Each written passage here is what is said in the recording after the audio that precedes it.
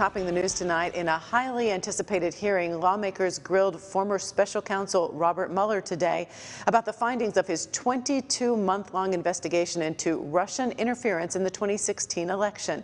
As some Republicans defended the president, many House Democrats attempted to prove the president committed a crime, pressing Mueller for answers about the findings in his 400-page report.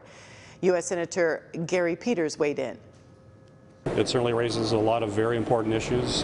It's clear that the Russians interfered in our election and did it in a very robust way. It's also clear that Mr. Mueller said that this report did not exonerate the president. It did not clear the president of any wrongdoing. Peters went on to say that Congress needs to continue hearings like this to continue to investigate this issue.